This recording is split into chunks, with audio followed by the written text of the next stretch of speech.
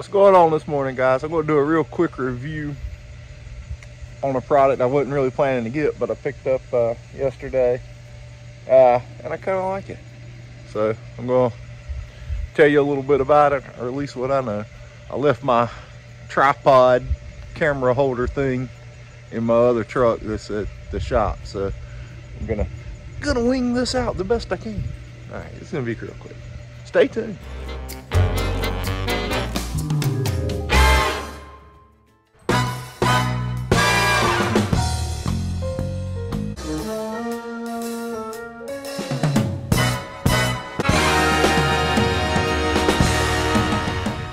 Battery-powered equipment has come a long way over the last several years. This is the first piece of, like, I've got sprayers, and obviously we've all had cordless drills and stuff like that for ages. But this is a Stihl HSA56, like a D-handled hedge trimmer.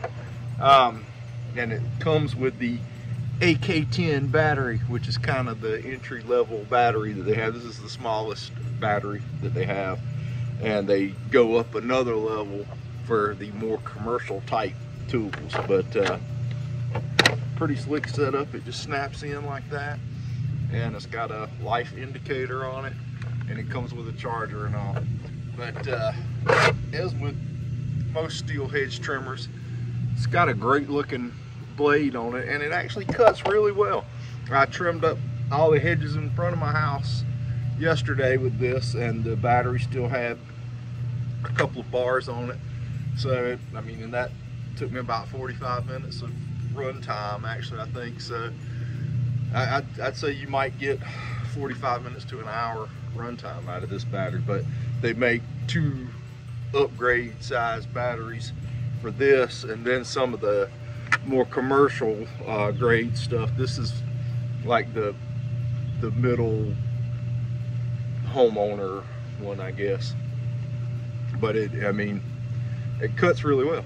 But a hedge trimmer like this, even in the business, I've had, I don't even know how many gas powered ones, but you don't use it very often because you mainly just are going to be doing light work on smaller shrubs with this, and for bigger stuff you break out the pole pruners.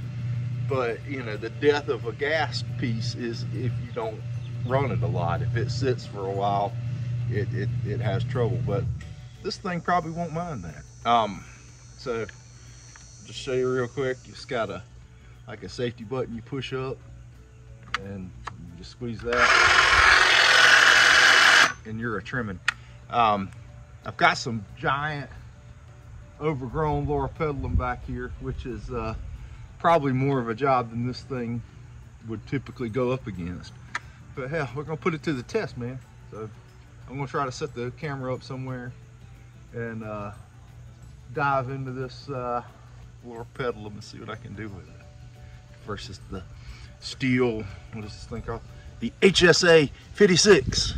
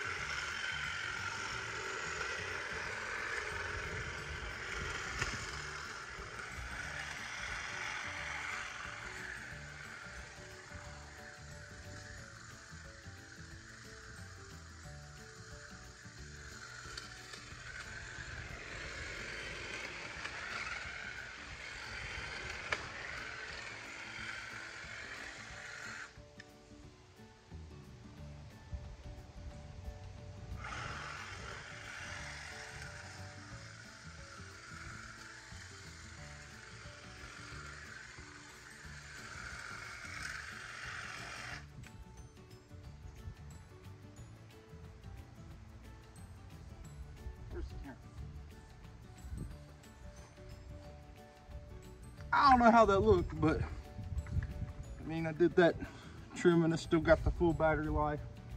I mean, I can go down a little further. If you whack it into some of the bigger stuff, and I'll bring a branch up and show you, it'll choke it.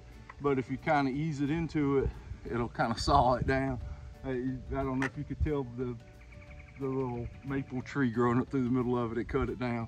But I'll bring some of the pieces up and show you how big they are. Let's do this, let's take you to it. See stuff that big, it cut, and I mean a gas one wouldn't have much trouble with that. Let me see if I can find the maple tree I cut down in it.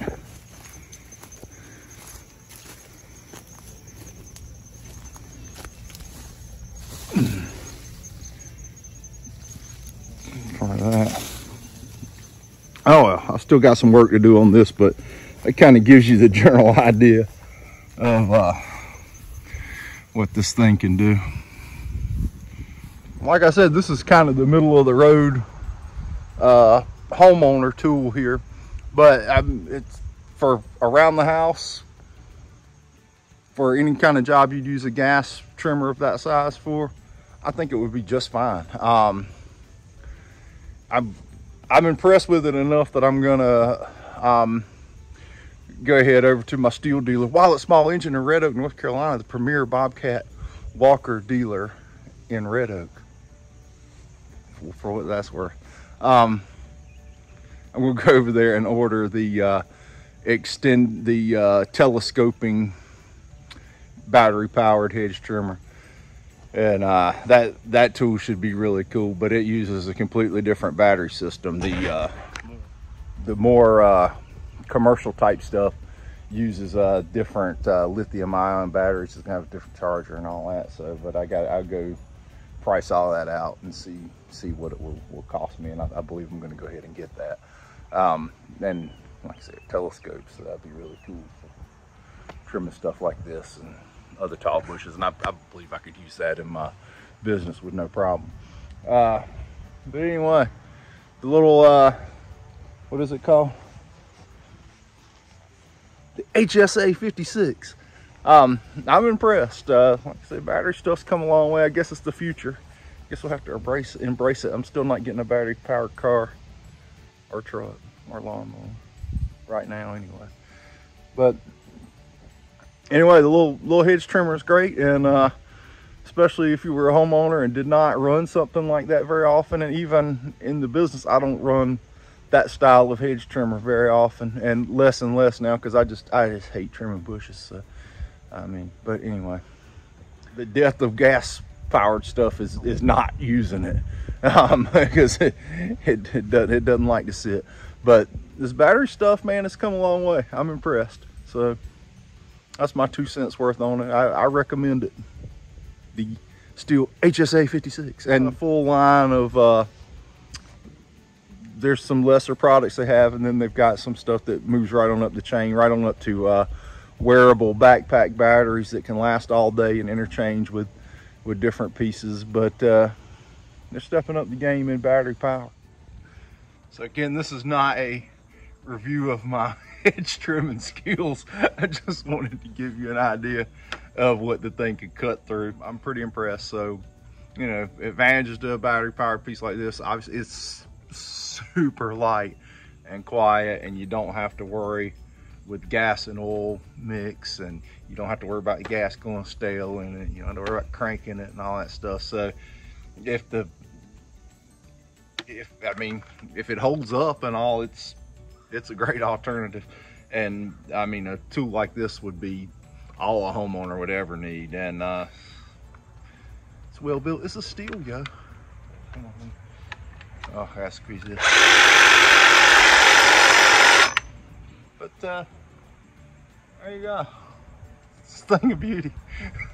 Not really, but anyway, I appreciate you watching, and try some of this stuff out. I think it's pretty cool. I recommend it.